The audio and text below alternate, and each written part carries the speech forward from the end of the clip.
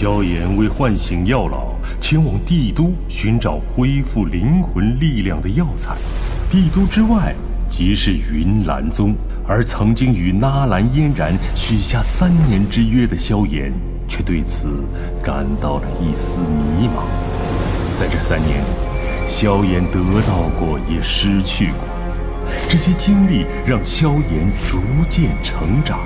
帝都即将迎来新的传奇。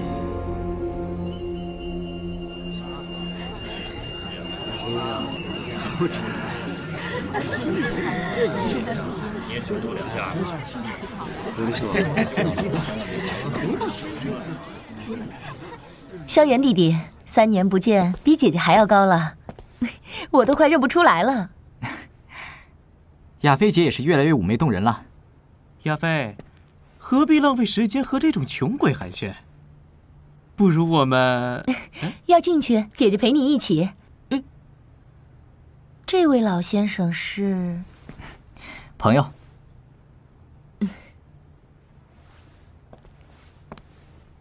他们是我朋友，有事我担着。是。吃瘪了，吃瘪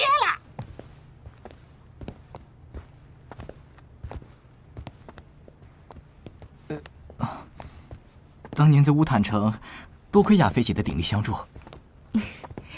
当初幸好有萧炎弟弟的丹药帮助，才让姐姐顺利完成家族的历练。姐姐应该感谢你才是。别，千万别，亚菲姐，这可担当不起。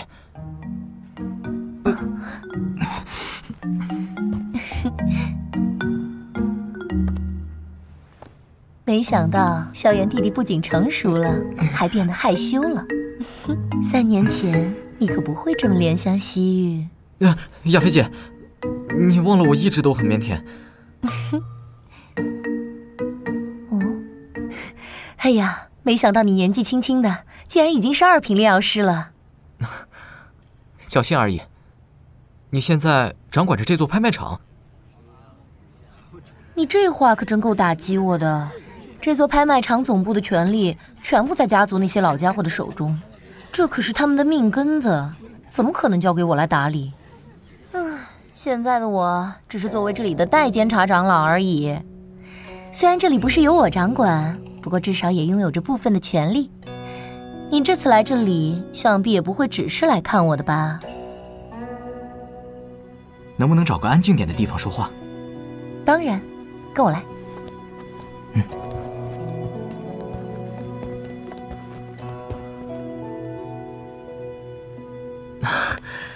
抱歉，忘记你不太喜欢修炼了。谁说我不喜欢修炼了？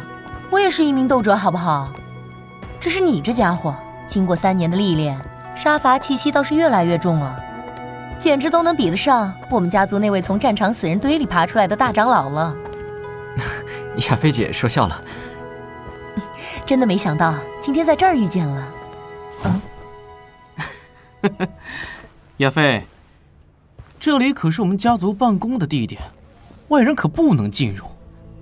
你身为代监察长老，难道连这都不知道？嘿嘿嘿，哎呦，哪儿来的穷酸味儿啊？穷鬼好臭，穷鬼好臭！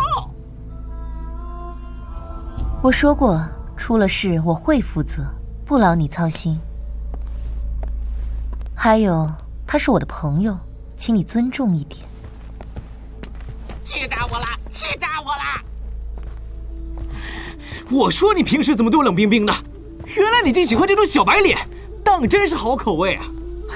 不过就是不知道他能不能……怎么，小白脸想找死啊？别冲动，他是1星斗士。软货！亚菲，你眼光越来越差了。你若缺男人，也不必找这种吧。本少爷可随时愿意奉陪哦。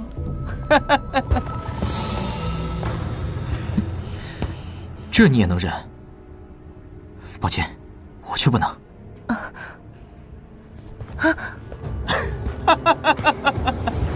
小子，就让爷来教教你，不该碰的东西别碰。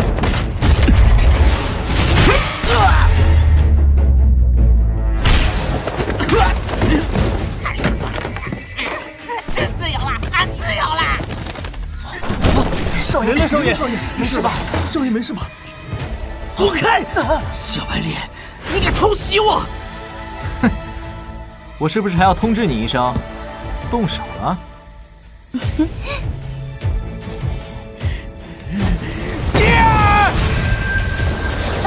小心！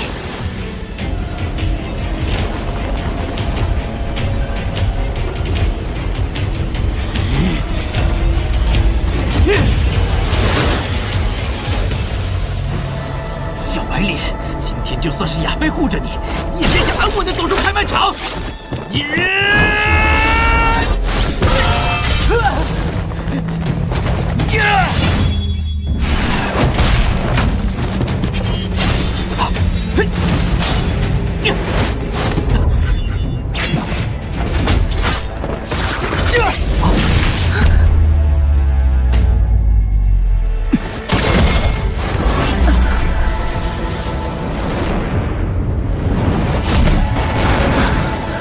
很快就会结束。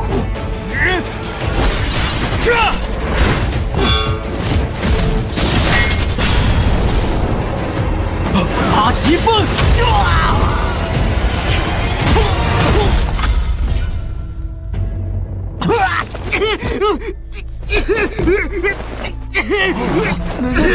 少爷，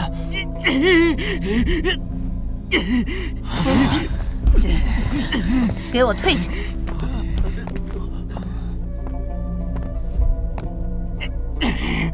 臭女人，都给我上！干掉那小子，干掉他！你们再敢前进一步，从此以后滚出米特尔拍卖场！这种人直接宰了便是。这里毕竟是别人的地盘，不能让亚菲姐难做。我们走吧。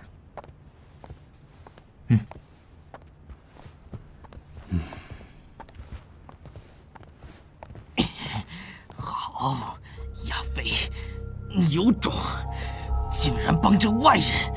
你们给我等着！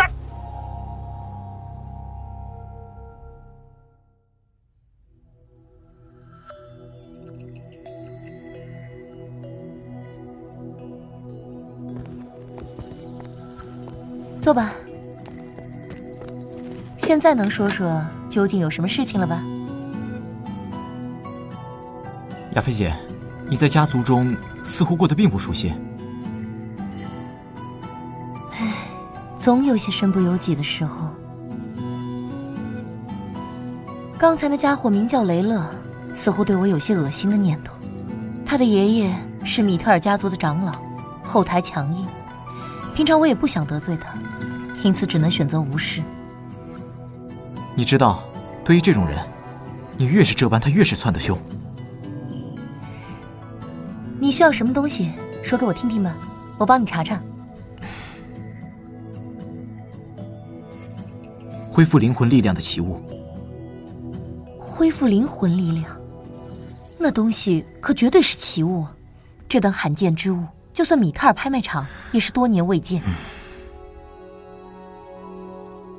就算米特尔拍卖场没有恢复灵魂力量之物，以他们无所不在的消息渠道，想必也能打探到此物的下落。亚菲姐，放心吧，我会让家族的信息渠道留意，一有消息立刻通知你。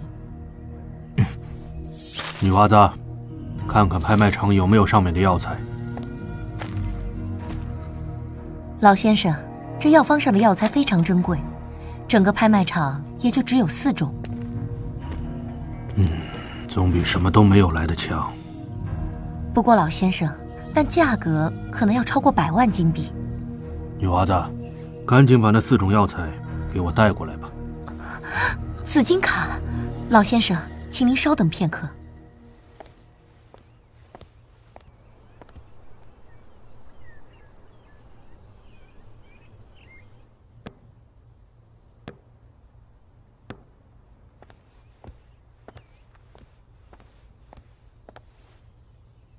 我已安排手下去库房取那4种药材了。老先生，您是斗王强者吧？按照米特尔家族的规定，至少斗王级别以上的强者方有资格持有这紫金卡。您在这里是可以享受7折优惠的。